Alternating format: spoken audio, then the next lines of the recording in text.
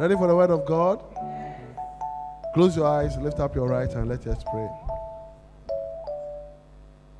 Our eternal God of mercy, once more, here we are in your house.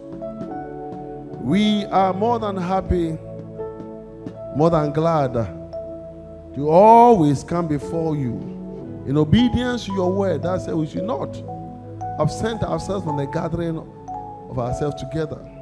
Knowing the Lord, we are not here because of any man. We are here because of you. You are faithful God. For every time we gather here in your house, Lord, you are here with us. Not once have you forsaken us. For Lord, we thank you once again. As your word comes, Lord, I pray that your word will bring light, deliverance, will bring understanding and prosperity to everyone anywhere on the face of the globe that hear this word today. In the name of Jesus, let it bring strength and power because of the grace that Lord you have given us in your Son Jesus Christ. Thank you, Lord, once again in Jesus' name. And all the saints shall say a big amen. Amen. Let's all be seated. We are Sima, Yade Nyomto, and Nyomto, Yewudi, Krona Ye, Osise, Yebe.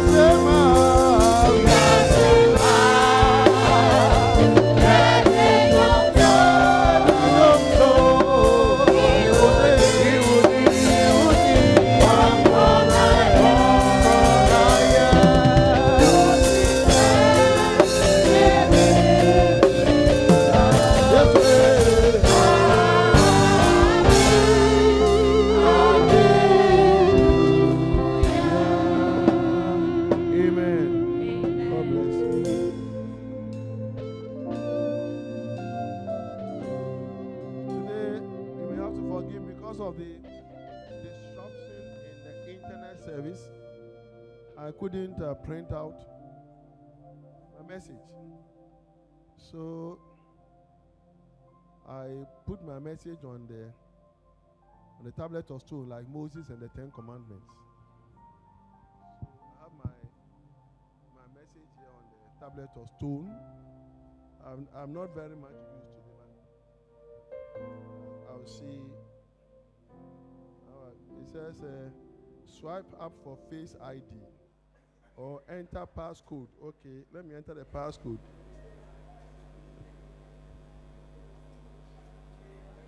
Okay. Now I've got a password. I say what I have to look for. What next? Forgive me. I'm still trying to get used to some of these things. Okay. There's some nice picture here. Oh, all right. Now I've got it. And it's the same. It hasn't changed. Right.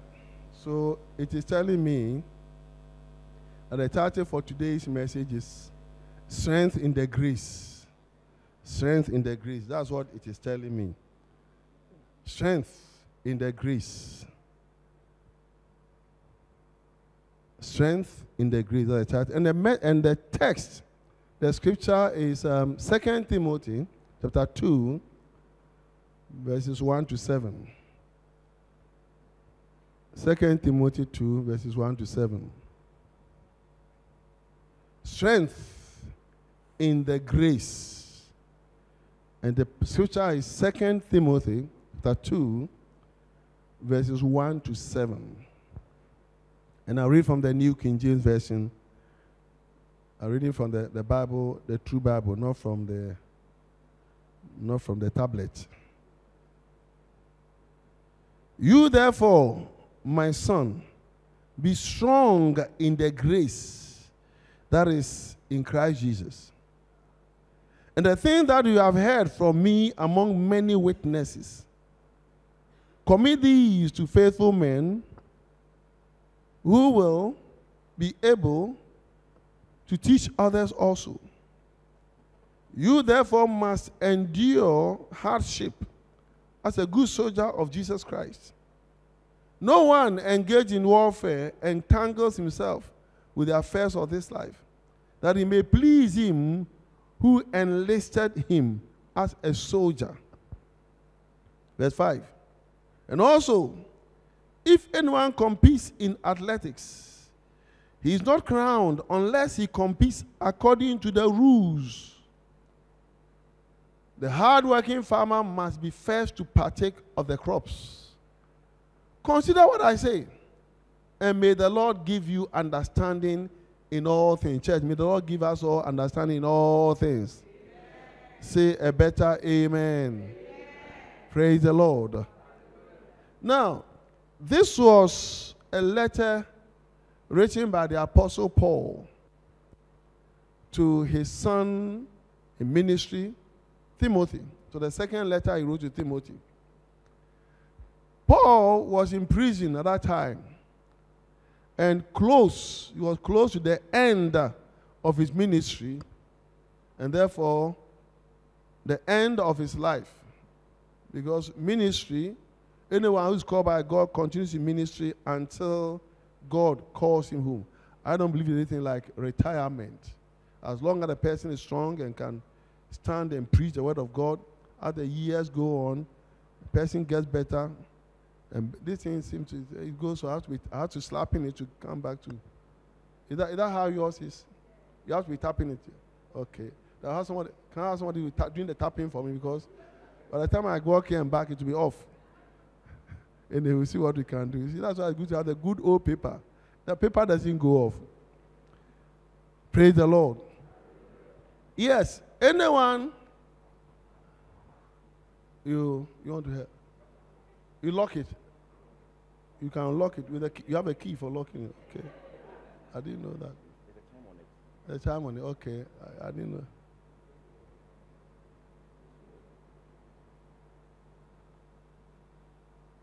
Wow. I thought you just come with a key and just lock it. It's only good. Okay, thank you very much. God bless you. Thank God for the youth. Our generation, we didn't even have mobile phones. We thank God for these things. So where was I? Yes. He was therefore at the end of his life, therefore at the end of his ministry. And as you know, anyone who is genuinely called by God does not retire from the work of God. Because there's so much work to be done at all time that there's nothing like retirement until God calls you. As long as you are strong, you can read and speak and preach, and your cognitive senses are okay, you continue. Amen. You see, such a time, when it comes to such a time, as somebody who has spent the greater part of his life in ministry or working on anything, it can be business or anything, not just ministry, but something that has been dear to your heart, and you are putting so much effort, so much time, and you have seen that thing grow and become exactly as you want it to be. Now, when the time comes for you to depart, you don't just leave, because otherwise your work may all be in vain. So you want to advise and empower and counsel and direct those who take over from you in the name of Jesus, asking God to give you power as to how to go about it, so that when you have left, all the work that you have done shall not be in vain. And I've seen many works come to vain after the departure of the so-called visionary. Ministries have just disappeared. Businesses have collapsed. Properties have been left unkept. Things have been destroyed because the visionary or the pioneer that God used to establish that ministry also did not take the time to groom or to train others to take care after his departure. So this was the situation of Paul at this time. Therefore, he wrote 2 letters to Timothy, who was then in charge of his Ephesian church. Here that Paul himself had planted. Timothy was in charge, and he was unsure that his work would be continued and not be in vain. In the book of 2 Timothy, in the letters to Timothy, God gave to Timothy seven instructions to be given to Timothy. Paul gave 7 instructions to Timothy as how the church should be continued, so that the church will stand. So that the church will stand and grow. Not just the church standing, so that people, many, will come and receive God, turn to God through Christ, through the church. You cannot accept God except you accept him through Christ. And you cannot accept God through Christ except in the church. The church is the only place where God's name is glorified, where God is worshipped, where God is praised. Without a church, there shall be no praise, no glory to God in this life, on this earth. Therefore, Paul wrote 7 instructions. And this one from the 3rd, what we are going to say just from the 3rd of all that, the instructions that Paul gave to Timothy. Just say amen. Amen. Clap your hand for Jesus. So here was Paul, an old man, much more experienced in ministry, writing to instruct a much younger pastor, Timothy, as how to go about ministry so that the church will continue to be triumphant. Like I said, our text above forms the 3rd of the series of instructions that Paul gave to Timothy. So he says, "You therefore, my son." He addresses him as my son. And in fact, Timothy was Paul's son in ministry. Just like right now, I believe I have many sons in ministry, and there are many more of you coming to be my grandsons and granddaughters in ministry. I didn't hear your amen properly. Clap your hands for yourselves. And he's telling you, be strong. Be strong in the grace that is in Christ Jesus. Strong here is not physical strength. It's not being a macho man. It's about spiritual strength. Because the work that Timothy was about to do, which Paul had been doing for decades, required spiritual strength. And if the leader didn't have spiritual strength, he was in no position to impart spiritual strength to the congregation, to the church. What is in man, what is in you, is what you can impart. You cannot impart what is not in you. So Paul was determined, was desirous that Timothy should have spiritual strength. Be strong. Be strong in the grace that is in Christ Jesus. And the thing that you have heard from me among many witnesses, commit these to faithful men who will be able to teach others also. So it is to go on and on. From Paul, Timothy has heard.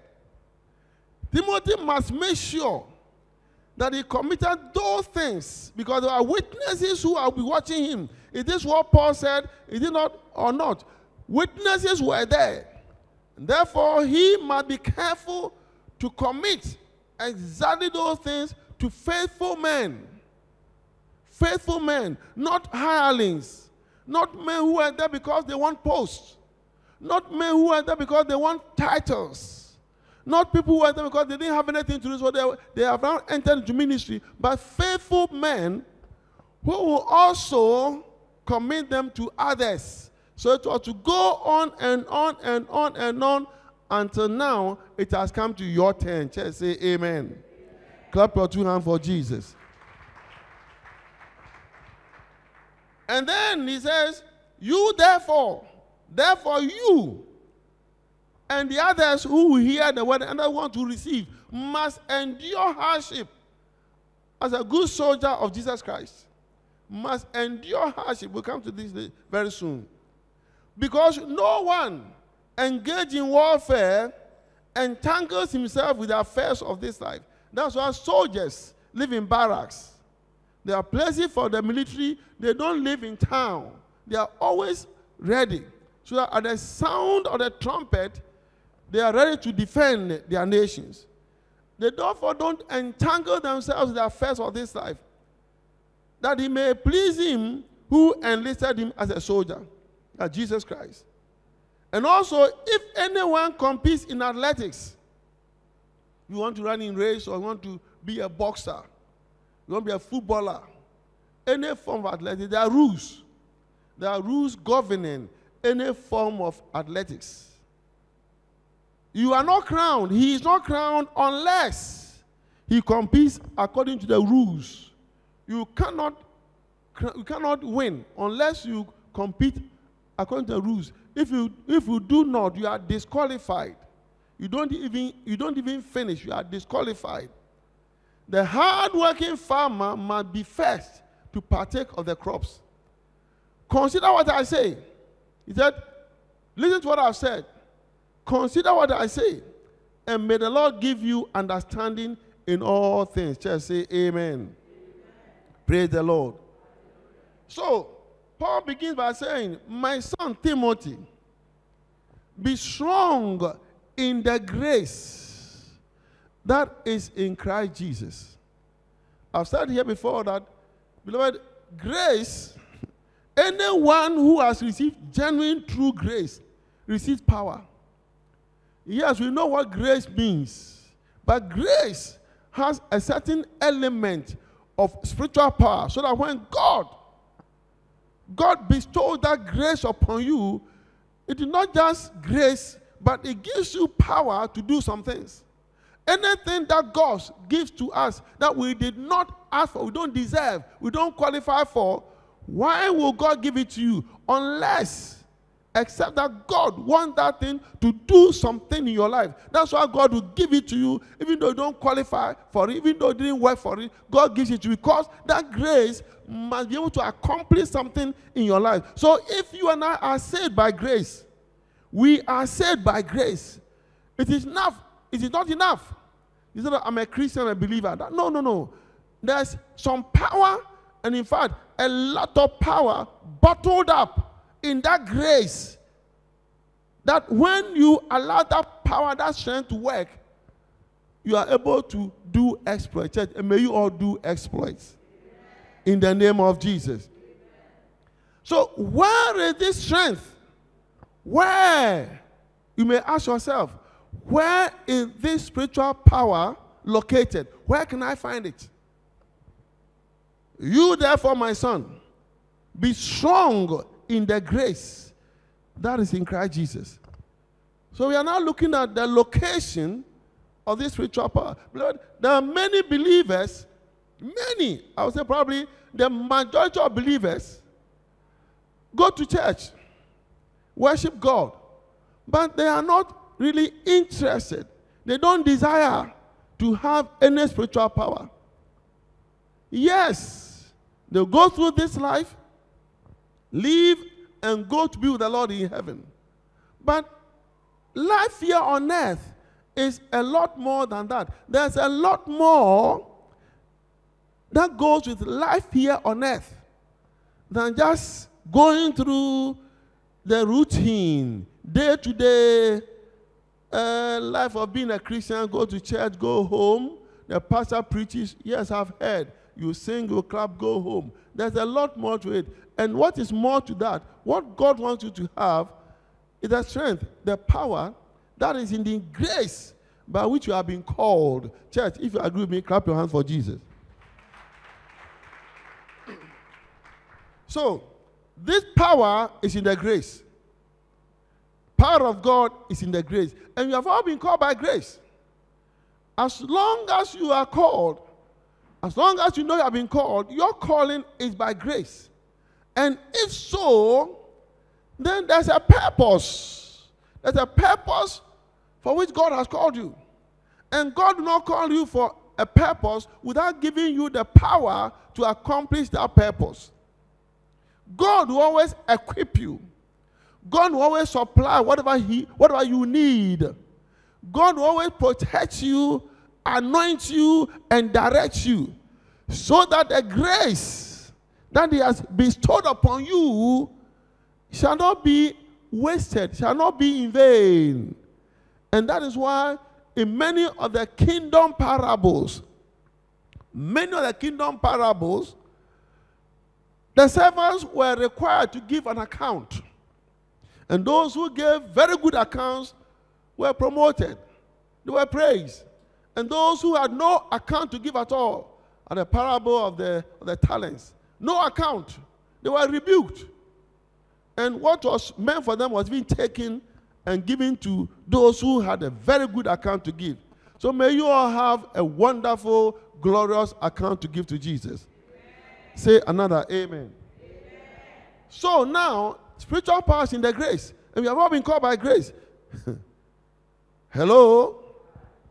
Now, this power, this grace is in Jesus Christ. So we have spiritual power in grace, and the grace is in Jesus Christ. We all know about electrical power, electricity. It does a lot of things for us. It's power. One of the energies in physics, electricity. It has power. But how do you get electricity? It has been provided. But unless you take your appliance and you look at the socket, the mains on the wall, you know that's where the electricity is. So you have to get a correct kind of socket or plug it in, and then connect it to your appliance, whether electric iron or kettle, whatever, before you can receive the power. We all know that the electrical power is being channeled through the socket on the wall, which you call the mains. But as long as your electric iron is here and the mains is there, you don't get the power flowing into your electric iron or your electric kettle or these even electric vehicles, EVs, unless you plug it in. Therefore, you have to plug it into Christ Jesus. Through the grace has been given to you, The power is in the grace. The grace is in Christ Jesus. You must plug into Christ Jesus. Church, and may you all plug into Christ Jesus. Clap for 2 hands for Jesus. Hello? Coconut. Let's say coconut. Coconut is a tropical fruit. If you are listening to me from Australia or Canada, there are no coconuts there. But there are plenty of coconut in Ghana. Coconut fruit. Coconut fruit. Inside coconut fruit, there's some sweet juice, which you call coconut juice. And the coconut itself, the coconut itself is also there. But to get to it, you have to climb coconut tree. If you want to, you have to climb up. Pull out the coconut fruit, and then peel the skin off. When you peel the skin off, you come to some hard parts that you cannot just bite with your teeth. You have to crack it open. And it's not until you crack it open will you get access to the juice or the coconut itself. You have to crack it open. So in the process of getting anything, there is a process. There's a process. And it is more so with getting power from God. May you therefore get power from God today. If you are in FCAC, watching us, listening to us anywhere in the world, and you want God's strength, divine power, may you receive it today. In the name of Jesus. Church, let's clap our hands for Jesus Christ.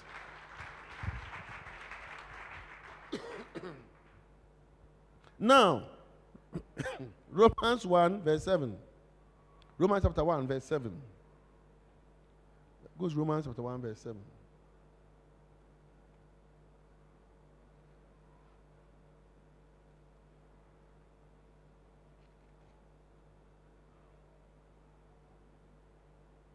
Again, Paul, writing to the church in Rome, he says in Romans 1, 7, to all who are in Rome, beloved of God, called to be saints, grace to you and peace from God our Father and the Lord Jesus Christ. Grace to you. We have seen this many times, but have we ever wondered, what is grace to you? Grace to you.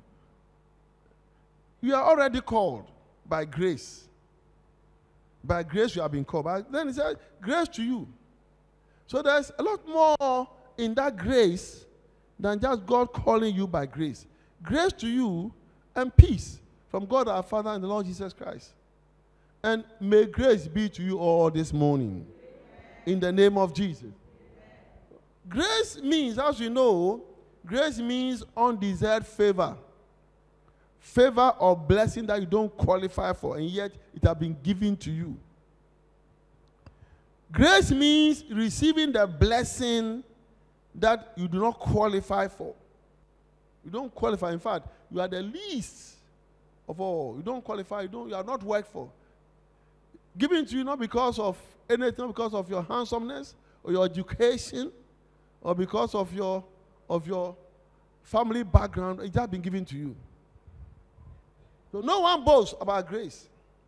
Nobody boasts about grace. Now, it means power. Grace, therefore, also means power or strength that you normally not have. If you are looking at the meaning of grace, and that in grace is bottled power or divine strength, that means that God is also giving you and giving me power, strength that you don't qualify for. A lot of times we look at ourselves, it's not me. He is all right, but not me, not I. No. That you have not worked for. It is all in the grace. And the grace is in Jesus Christ. And therefore, if you are a Christian, a believer in Jesus, and you are in Christ Jesus, then the grace is in you, then it follows automatically that if you are knowledgeable, you understand these things, Paul said, may you understand these things. Then you begin to tap into that strength. Hello? You see, as a man or as a woman, as human beings, you are not stronger than your weaknesses. No man is stronger than his weaknesses. No man. And we all have weaknesses. And the weaknesses always make us weak. Weaknesses make us weak. A lot of times we look at our weaknesses. We look at what we cannot do more than what we can do. And therefore, our weaknesses rule over us. Our weaknesses overpower us, and we live a life of weakness. By ourselves, we cannot be stronger than our weaknesses. And if weaknesses are weak, then by nature, man is weak. And the majority of men on earth, at any time throughout the centuries, are weak. Weak. We were born weak, lived through weakness, and died weak. Psalm 6 verse 2. Let's go to Psalm chapter 6 verse 2. Psalm 6 verse 2.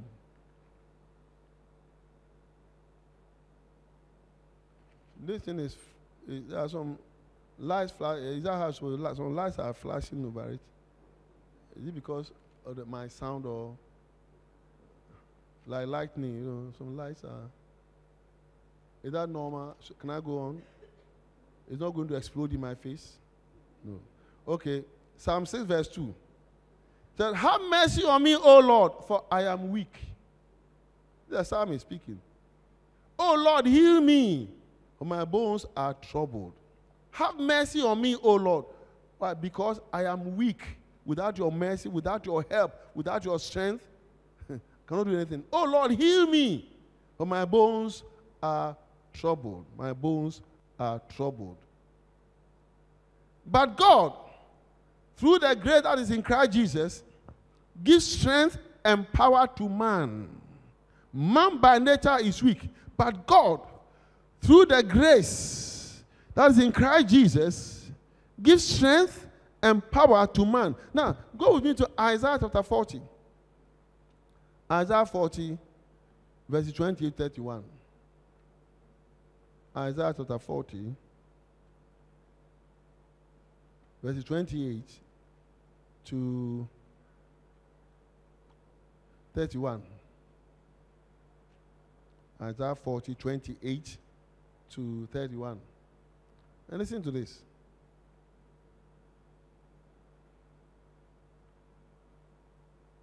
Isaiah chapter 40, verse 23. Have you not known, and have you not heard? The everlasting God, the Lord, the creator of the ends of the earth, neither faints nor is weary. His understanding is unsearchable. He neither faints nor is weary. His understanding is unsearchable. He gives power to the weak. To those who have no might, he increases strength. Even the youth shall faint and be weary, and the young men shall utterly fall. But those who wait on the Lord shall renew their strength. They shall mount up with wings like eagles. They shall run and not be weary. They shall walk and not faint. May all these be upon you in the name of Jesus. Amen. God, our God, is strength. And if it's in you, he should give you that strength. You should receive that strength. In Jesus' name. And 2 Corinthians 12, 9 to 10. 2 Corinthians 12, verses 9 and 10.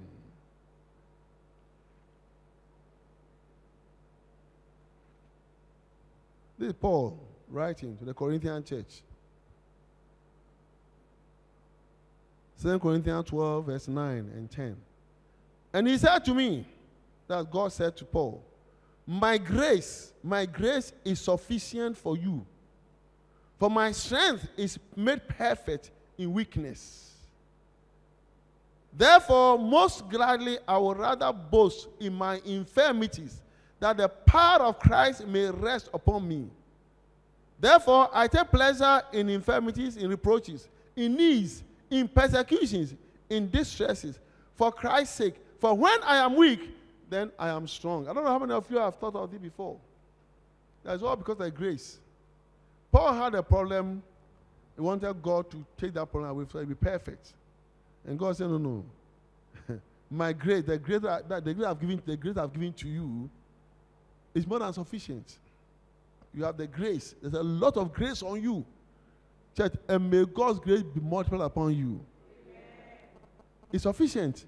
Ignore that problem. Ignore that issue. Just concentrate on the grace. My grace is sufficient for you. Then God said, for my strength, God's strength is made perfect in weakness. You see, man is weak. Man is weak. So, when God's strength comes into the weak, and the weak becomes strong, it makes God's strength is more easily seen. It makes it sharper. The contrast is clear. This fellow who was a nobody, now look at him. Because the grace of God upon him, look at how his business is prospering. Look at how his family, everybody in the family are doing well. Look at how he's blessed because of the grace. We know of this man called Obed-Edom in the Old Testament. He was minding his own business when David, with all the mighty men of Israel, anybody who matters, were carrying the ark of the covenant of God to Jerusalem with pomp and paint, with singing and all kinds of things. Everybody was happy. And then something happened, and God struck Uzzah. Uzzah was not supposed to touch the ark. But in touching it, God struck him, and he died there. And fear came upon the people. If I always said David himself was afraid, that day David feared the Lord. So David said, I cannot bring this ark that is killing people into my house. So where can we take it to? Oh, there's a guy here called Obed-Edom. He's a farmer. In fact, he said I was even a black man. Let God kill him. Let the ark kill him and all his family. So we will be spared. Uzzah has been killed. Uzzah, how we know? Uzzah, mighty man of valor, killed for touching the ark. So Obed-Edom was there when they brought the ark to his house. Can we imagine if it were you? This ark has just killed Uzzah. But you have no choice. We are leaving it here with you. Even if you die, it doesn't matter. Your death doesn't matter. Nobody knows you. But Uzzah, we knew. The whole Israel knew Uzzah. Now Uzzah is dead. So they left the ark with Obed-Edom. The ark was there only 3 months in the house of Obed-Edom.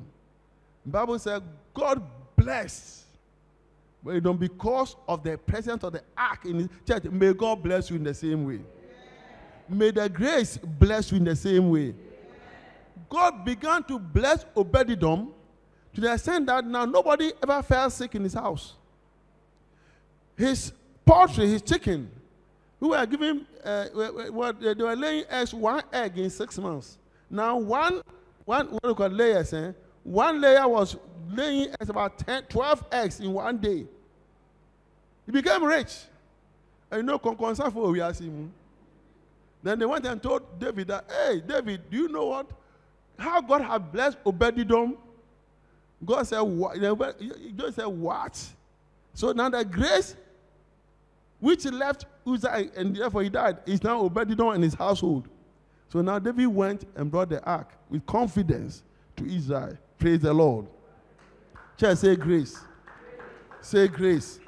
So it's not just being called grace, but if you are called grace, may your grace be 20 times. Praise the Lord. You are not called grace for nothing. There's power in your name. Clap for Jesus. So now, God said, my grace is sufficient for you. I called you Paul by grace. I anointed you by grace. I gave you work to do among the Gentiles by grace. I'm protecting you by grace. In that grace, there are a lot of things that you should consider more than the thorn in your flesh. What you are complaining about. Yes, you may be living in poverty. Yeah, God knows it. But once you are called by grace, there's something much more valuable than the poverty that you are talking about. The poverty is a weakness, but the grace is more powerful than the poverty. Hallelujah. Praise the Lord. You may even have some sickness, like Paul had. If God were to heal you today, you will not probably see you in the house of God again. You won't see you in the house of God again. But the grace and His power is more powerful than that sickness that God has not healed you of. Therefore, may the grace today heal you of that sickness. In the name of Jesus. Whatever is happening, the negative things, the grace that's in Christ Jesus is a lot more powerful, a lot more beneficial, a lot more everlasting than that thing that we moan and cry about. Today, may we stop moaning and crying. In the name of Jesus. Clap your 2 hands for Jesus. Hallelujah. Therefore, Paul now says, oh, is that the case? I didn't know this. But now, therefore, most gladly, I would rather boast in my infirmities, that the power of Christ might rest upon me. And I'll boast about my poverty. I'll boast about my sickness. I'll boast about the things that I thought were negative in my life. Because these negative things are what will bring into sharp contrast the power of God, the anointing of God in the grace that's in Christ Jesus upon my life. So that's what Paul is saying. He said, oh, I didn't know this. Now I know. May you know today. In the name of Jesus. Therefore, he said, now I take pleasure. The thing that I was crying about, things I was boasting, I was having sleepless nights over, things that were making me lose weight. Now I'll take pleasure in my infirmity. May they let them continue forever. Now I'll have pleasure in those things. In reproaches, let people shame me. Let people talk bad things about me. Let people speak evil about me. And now I'll take pleasure in those things. In reproaches. In needs. Yes, we shall always have needs. In my needs, I will still take pleasure. I need some things. I lack some things. But now, I'll take pleasure in those things. In persecutions, afflictions, in distresses, for Christ's sake. Then Paul says, for now I know that when I am weak, that is when I'm strong. Hello? The other day I said that, oh, sometimes it's good to be poor. You are laughing. You know it's good to be poor? Oh. I thought Jesus said that it's difficult for a rich man to enter the kingdom of heaven. Do you want to enter the kingdom of heaven? And then be poor.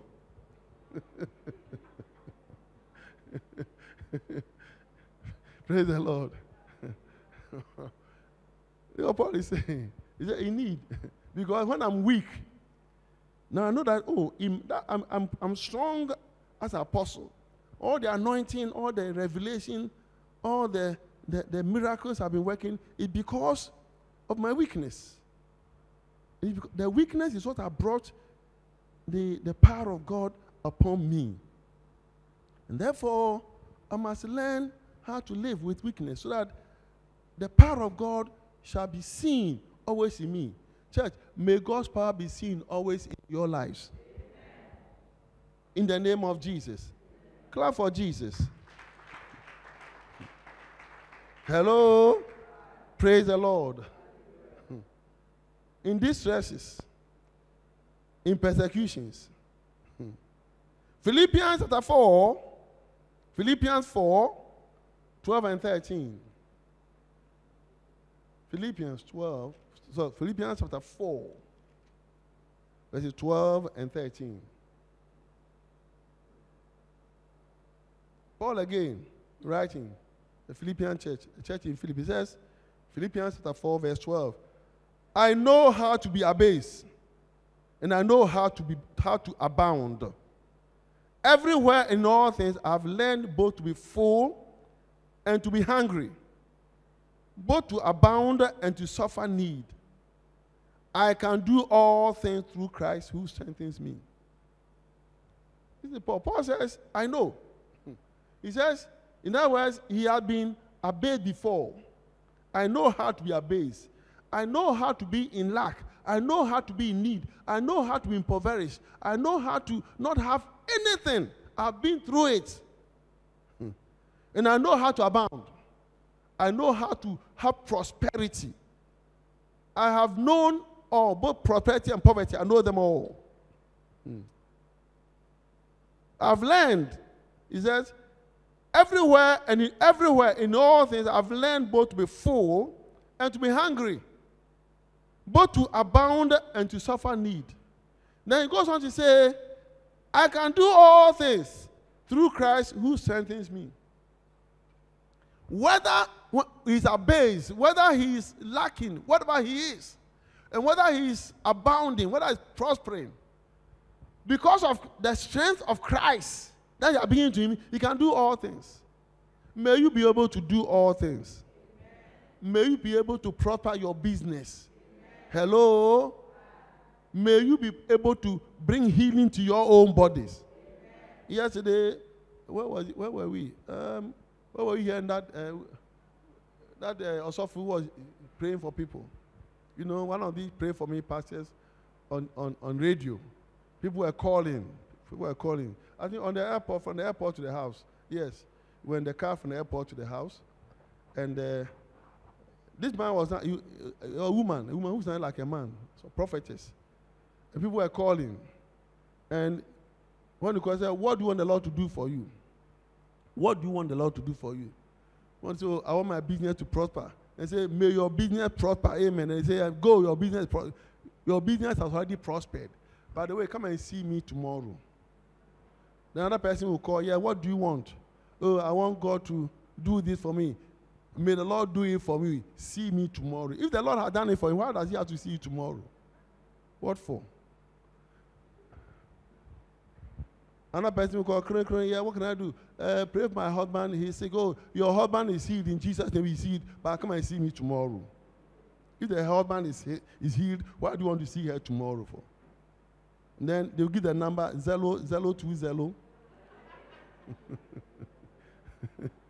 220 1001.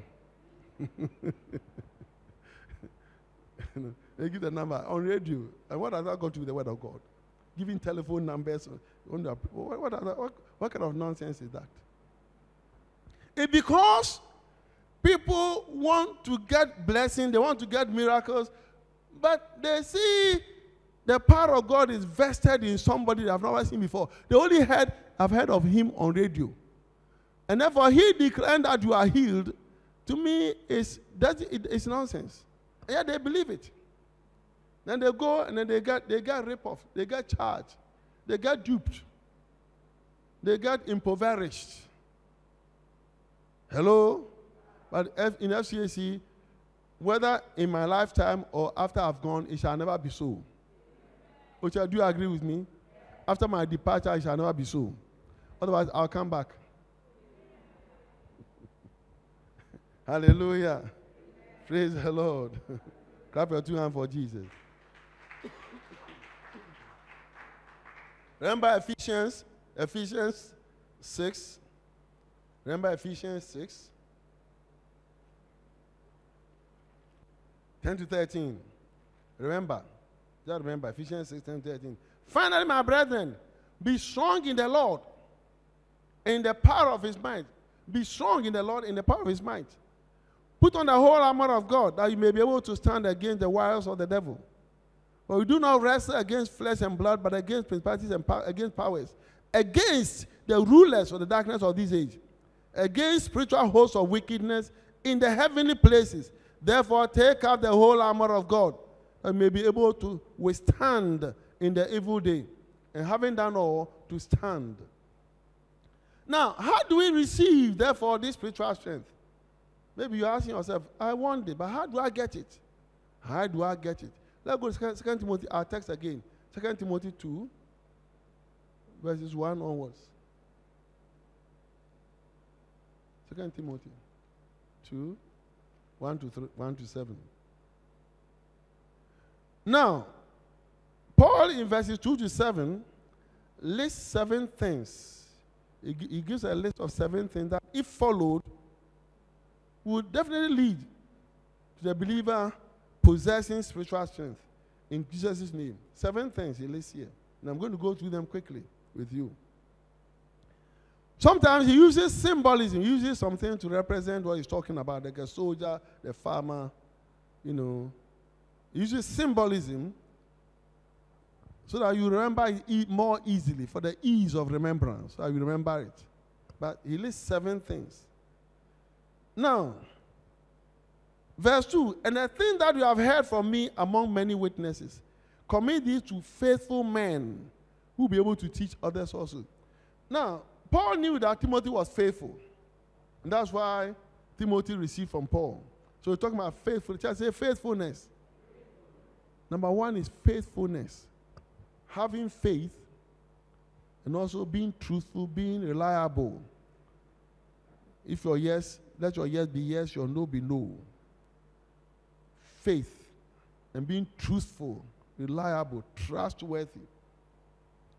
So Paul knew Timothy was faithful. But he said, now commit it to faithful men, not just anybody, to faithful men. And because these are faithful, they also make sure they commit it to faithful men. And on and on and on and on. So church, number 1 is faithfulness. Church, say faithfulness. Clap your hand for Jesus. Faithfulness. Hello? Without faithfulness, the gospel cannot be propagated. The gospel cannot be passed on. You need faithful men. In your business, without faithful workers, the business cannot prosper. Therefore, if you want to commit some important part of your business, somebody, look for a faithful person. Somebody that, whether rain or shine, will show up for work. Rain or shine, will come. Somebody will not say because it's raining, say, oh, but it has rained. Where are you? Oh, but it has rained. Can't you see it is raining? Faithful men. If you want advice, go to those who are faithful. Those who will be truthful, trustworthy. Those who are reliable. Whatever you are doing, you want somebody to help you to achieve that thing, look out for faithfulness. Shall I say faithfulness? Many businesses, many things fail because of lack of faithful people. Commit that thing to his hands and he will disappoint you. If you are not lucky, even steal from you and take away your birthright. Faithfulness. So it's also in the word of God. Be faithful. Faithful to God. Faithfulness, furthermore, to God. Be faithful to God. That is it. Be faithful to God. You cannot be unfaithful to God and expect God to give you power in the grace. He has called you by grace. And in that grace, there's power, there's strength. But God will look out for your faithfulness. Even if He gives it to you, how will you handle it? Will you give that power looking for money, being pompous, arrogant? Will you use it to just raise yourself? Just say again, faithfulness. Number 2, endurance of hardship. Enduring hardship. Perseverance. Perseverance. Perseverance in tribulations. Endurance in hardships. Perseverance in tribulations. And here Paul likens a good soldier. A good soldier. You therefore must endure hardship as a good soldier of Jesus Christ. Endurance. Many of us give up. That's why God will not give it to you at once. God doesn't give it to you at once. He gives you step by step. And you have to pass the test for every step before you move on. God knows where He's taking you to. Knows where He's taking you to. Where He's taking you from. Where He's taking you. You have to pass the test. Endure. Hardships will come. Tribulation, persecutions will come. But you have to endure. You have to persevere. And move on. Endure, persevere, and move. As a good soldier, when they say charge in battle, training. I was watching a clip about a female soldier in training, and she was supposed to jump. Somebody sent it to me, jump. They were doing jumping. And when she looked at her, she said, "Mewu," you know. When it was her time to jump from that height, he looked at how high the thing was. Hey, I'm already dead. A soldier, if you die, you are into a soldier, and you're supposed to die. You're on nation. And they were pushing her as a man, push her. Finally, she sat down, not jump. Hello? Hardships, endurance, perseverance, afflictions, tribulations. As a good soldier, when they say charge, know that you are not alone. You are in a company or a squadron, or you all have to charge. You face bullets. The enemy is firing at you. You don't say, "Oh, I'm going back." You have to charge. And that time, as a good soldier, that's what I've been trained for. You have to march on. If you are killed, you died in battle. You died in battle. You are given an honorable burial. And if you're a Christian, you go to be with the Lord. Then the bullet will have been taken out of your body anyway. You don't go to heaven with bullets in your body. Praise the Lord. Glorified bodies don't have bullets. Hallelujah. As a good soldier, may we all be good soldiers. Clap your two hands for Jesus. What we are told in Acts chapter 14, verses 21 and 22. Acts 14. We know it already. Acts chapter 14, 21 and 22. Acts 14, 21. And when they had preached the gospel to that city and made many disciples, they returned to Lystra, Iconium, and Antioch, strengthening the souls of the disciples, exhorting them to continue in the faith, and saying, "We must, through many tribulations, enter the kingdom of God." 2 Thessalonians chapter 1, verse 4. 2 Thessalonians chapter 1, verse 4.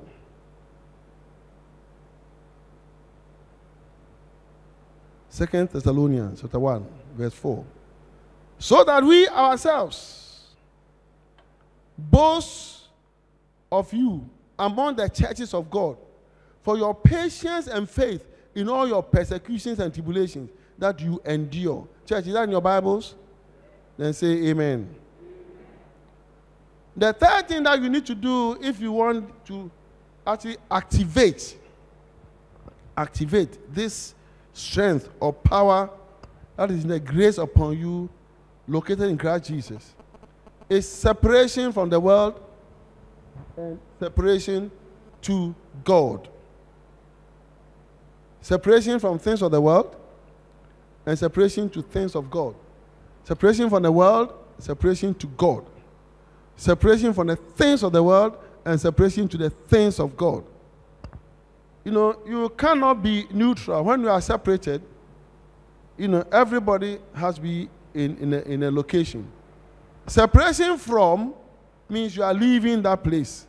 Separation to means you are going to the new place. So it's separation from the world and separation to God. Separation from the things of the world and separation to the things of God. Period. There's no other way. There's no other way. You cannot circumvent or go around this process. Separation. Just say separation. You cannot have one foot here and one foot there. No, it doesn't work that way. It doesn't work that way. Therefore, verse 4. Verse 4, 2 Timothy chapter 2, verse 4 says, "No one engaged in warfare entangles himself with the affairs of this life, that he may please him who enlisted him as a soldier." We are engaged in spiritual warfare. We wrestle not against flesh and blood, against principalities, powers. Therefore, you cannot entangle yourself with the things of this world and expect that God will give you the strength, the power that is in the grace. That is, the grace is already there. But you have to separate yourself. Desire to please God through Christ. You must desire to please Christ. A desire to please Christ. A desire to please Him. Desire to please him. Those of you who are working and you have bosses, don't you desire to please your bosses? Hello? If you are working in an office or in a factory, wherever, don't you have a desire? Don't you always want to please your bosses? Yes, you want to. Because he employed you, he's paying you, he's giving you that job. Therefore, you do your best to please him. Please him. Therefore, when he calls you to his office, you go and you stand. He's sitting and you stand. You don't go and then immediately put a chair and then sit down and cross. Do you cross your legs and put your legs on his table? Do you do that? And can you do that? You can't do that. When they call you, go and as you stand, as he is looking at the file, you are standing, waiting for him. You want to please him. Give me that immediately. Yes, boss. Bring that. Oh, yes, boss. You are supposed to close at 5 o'clock. I say today we are closing at 6. Do you say for me, I'll close at 5 o'clock? Do you say that? Because you want to please him. Boss, you said we should close at 5 o'clock. About 5 o'clock. I'm not closing at 6 o'clock. Hello? Praise the Lord. Because he has enlisted you. In the same way, when Christ says, when the word of God is saying this, and you are saying a different thing, how can you please God? When God's word is saying one thing, and you say, for me, God, this is how I do it. I don't care what your word says. I mean, I'm doing it this way. You are not interested in pleasing God. Don't please him at all. Now, verse 5. Look at verse 5.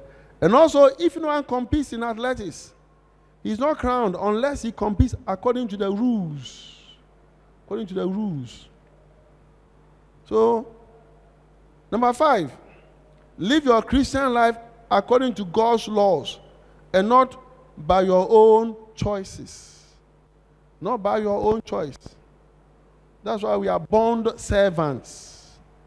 We are bond servant doesn't mean that you're a slave. You are a servant, but that servanthood is by your own choice. That you may please your master, our master Christ Jesus.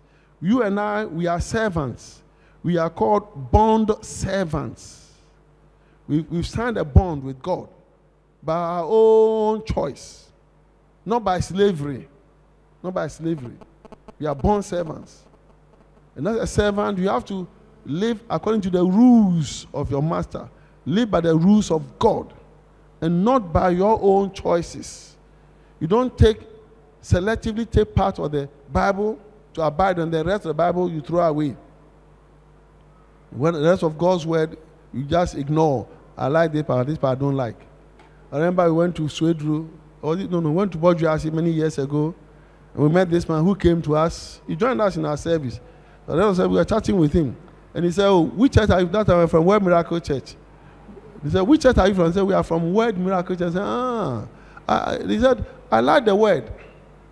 The Word Miracle Church International. I like the word, but the miracle I don't like. I like the church, but the international I don't like. And it was very clear. And nothing could change his mind. The moment he said we are from Word Miracle Church International, he said, oh, I see. I like the word. Yeah, the word, I like that part. But the miracle part, I don't like it. The church, I like the word church. But the international, I don't like it. So let the church be in Bojuasi alone. Hello? That is how many Christians approach the word of God. They don't live according to the rules of God. They live by their own choices. They take what they like, the one that they don't like, they throw away. May God give you the power that is in the grace. When the power is upon you, you want to tap into that power, you don't select. You don't live by choices. In Jesus' name. And of course, working hard. You have to work hard. Just say hard work. He said, the hard-working farmer must be first to partake of the crops. In spite of all this, everything that you do it according to the best of your ability.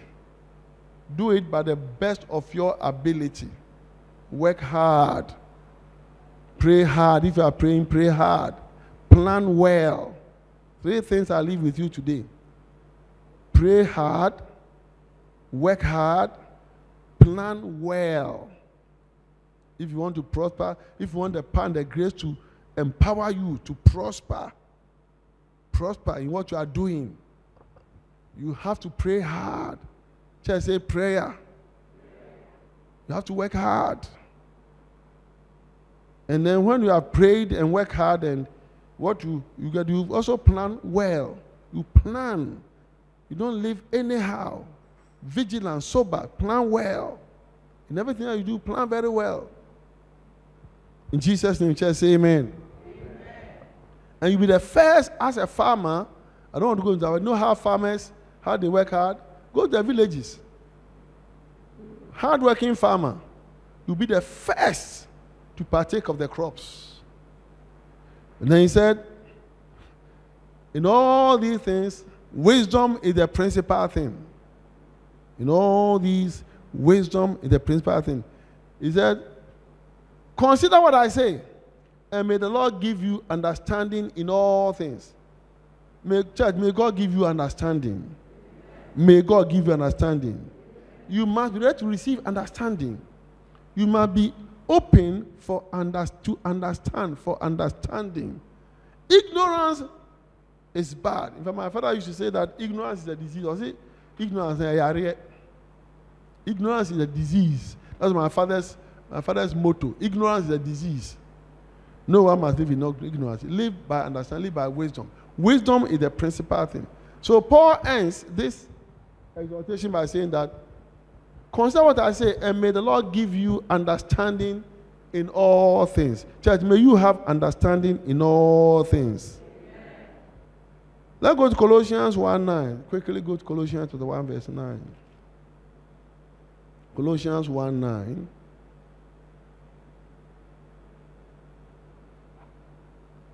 Colossians 1:9. For this reason, we also, since the day we heard it, do not cease to pray for you, and to ask that you may be filled with the knowledge of His will, in all wisdom and spiritual understanding. In all wisdom and spiritual understanding. I was talking to a very highly educated man some time ago, and he was angry and with the way we charismatics we worship. And he said that we don't understand anything at all. We charismatic, we Pentecostal don't understand. We lack understanding. That was his point of view. We lack understanding. We don't know anything. In fact, he said that we are the ones who are destroying the church. You see what ignorance can do? Ignorance is really a disease. And he was highly educated. Education and understanding have nothing to do with each other. The two, in fact, are diametrically opposite. Unless you bring them together, they are mutually exclusive. Luke 24, 44 and 45. Luke's Gospel. Luke 24, 44, 45.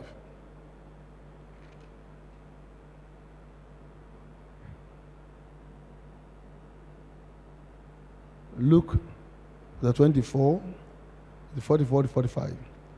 Then he said to them, these are the words which I spoke to you while I was still with you, that all things might be fulfilled which were written in the law of Moses and the prophets and the Psalms concerning me. And he opened their understanding that they may comprehend the scriptures.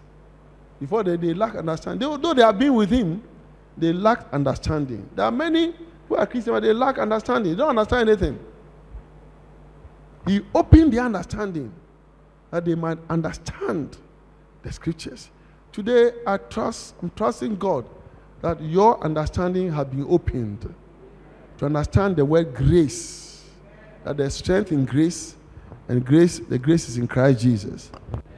In conclusion, 2 Samuel chapter 22. 2 Samuel chapter 22.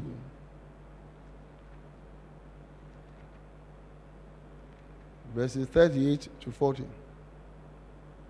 38 to 40. 2 Samuel 22, verses 38 to 40. Listen to what is written here. 2 Samuel said, I have pursued my enemies and destroyed them. Neither did I turn back again till they were all destroyed. And I've destroyed them and wounded them so that they could not rise. They are fallen under my feet. For you have armed me with strength for the battle. You have subdued under me those who rose against me. Listen to that. For you have armed me with strength. And how God armed you with strength? It means that before you were weak. It's God who armed you with strength. And may God arm you all with strength. In your trading, may God arm you with strength. In your jobs, may God arm you with strength. In your marriages, may God arm you with strength. In your finances, may God arm you all with strength. In all things that you do, may God arm you with divine strength. He has destroyed his enemies. He has wounded them. He did not turn back again till they were all destroyed. Verse 39, and I have destroyed them and wounded them, so that they could not rise. They are falling under my feet. For you have armed me with strength for the battle. You have subdued under me those who rose against me. Amen. So strength in the grace. Strength in the grace. And I know what I'm talking about. I know what I'm talking about. So by grace. In Jesus' name, again, amen.